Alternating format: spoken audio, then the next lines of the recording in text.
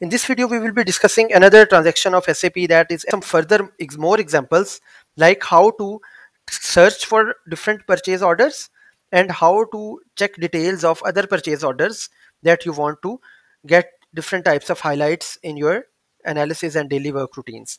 So when I pressed ME23N, then this window has appeared in front of me. So this is a certain purchase order that was created on 17th of August 2025, and it has all the details of this purchase order which are mentioned here. So you can see the PO purchase order number is 2500010818, and the supplier number is 4103 tetra 018, and the document date is 17th of August 2025.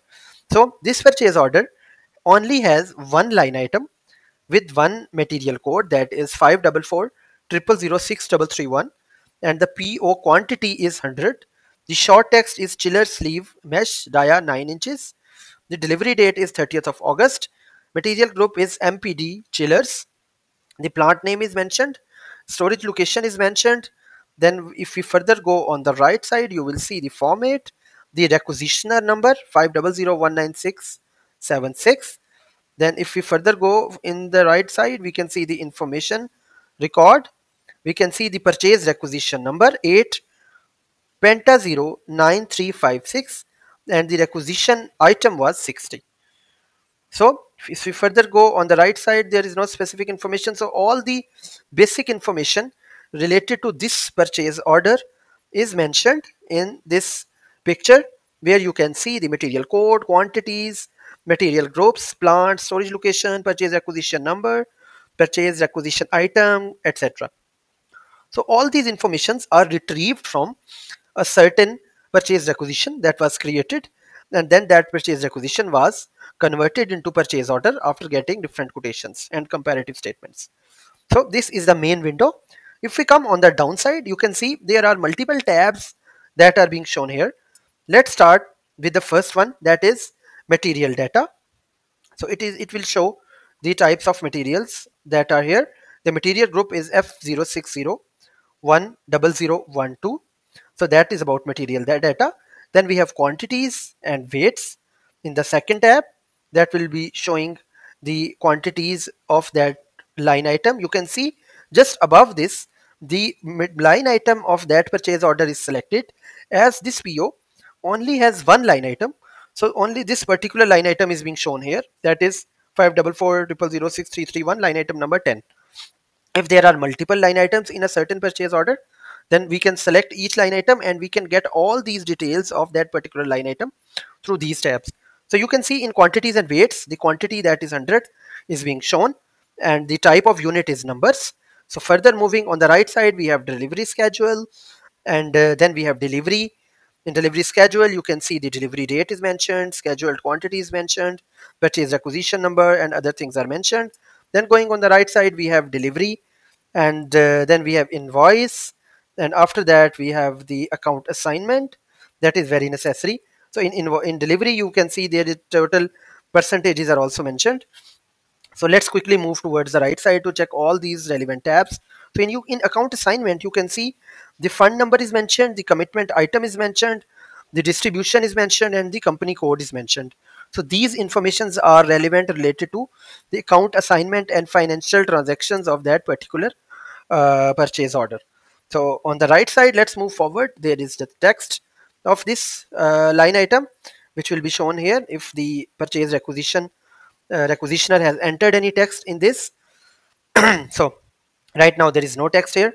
So if you enter that text in purchase requisition, it will be visible here. So moving forward, we have delivery address, we have confirmation, we have condition, control, retail, spec, and Incoterms. So these types of the things are mentioned in this lower side of the ME23N transaction window. So all these details of every item number of purchase order can be viewed through this tab. So let's move a bit upwards, and you can see the header section is minimized.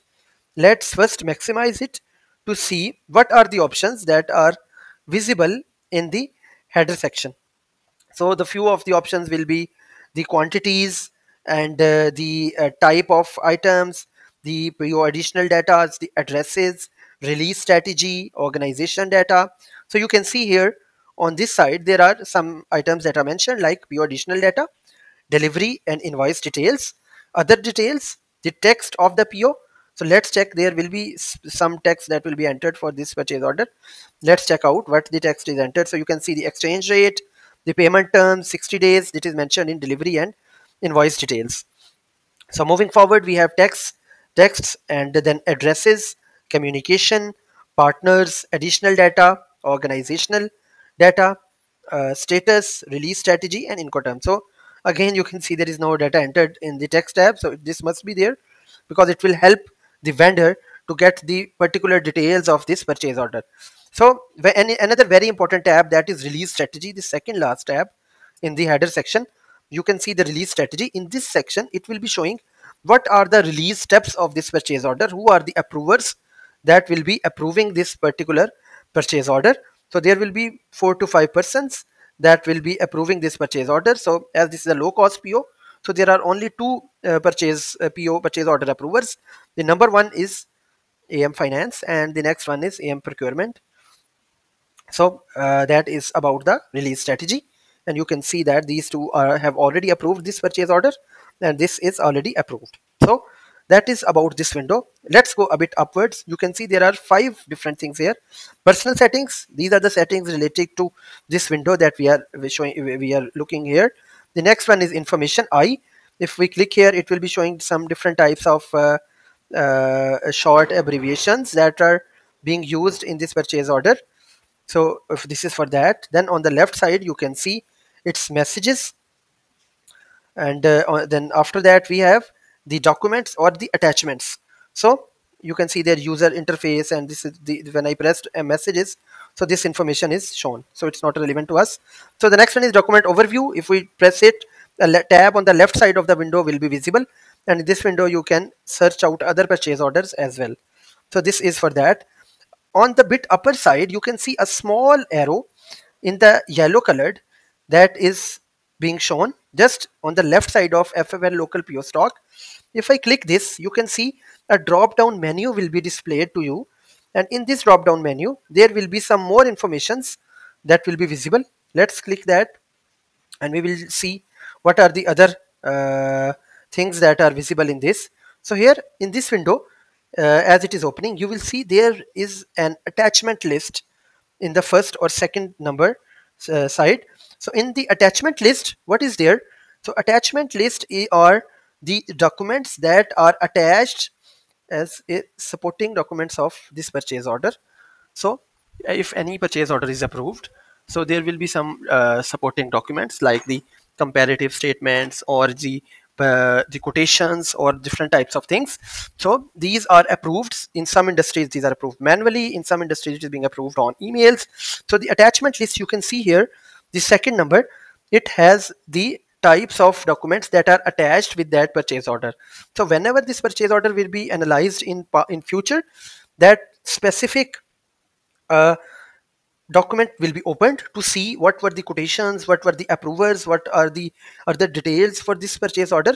So you can see I have clicked on the attachment list, and you will see that the attachments that are included in this purchase order will be visible to you. So you can see there is only one attachment for this purchase order to 500010818, that is KST, the comparative statement. The creator name is Procurement Executive, and it was created on 19th of August. So if I click on this comparative statement, then what will happen? It will be opened in PDF, and it will show me the details in that particular comparative statement.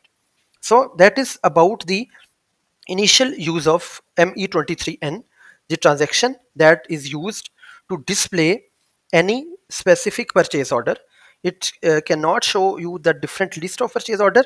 You have to select one purchase order. Either you have to write its number. If you remember it correctly, you can write its number, or you have to find that relevant purchase order, and then you have to enter that purchase order, and you will be viewing all the details. So again, you can see in this window, after document overview, that this one option, the create, if you want to create a new purchase order, you will click this if you have that authorization. Then on the right side there is display or change. To change this purchase order, you will click this button F7, or this one, the glasses or the pen option. Then the third option, this one, is other purchase orders, or shift plus F5. So if you click this button, the shift plus F5 or other purchase order, you will see it will give you a pop-up window, and it will ask you to find or search for some other purchase orders. So if you want to look at some different purchase order, you will click this button. See, the select document window is appeared in front of you, and it is showing you the current purchase order number.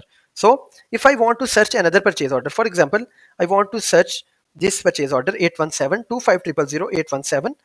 I want to search this purchase order. So I will write this number, as I already knew the purchase order number. I will write this number and I will press enter.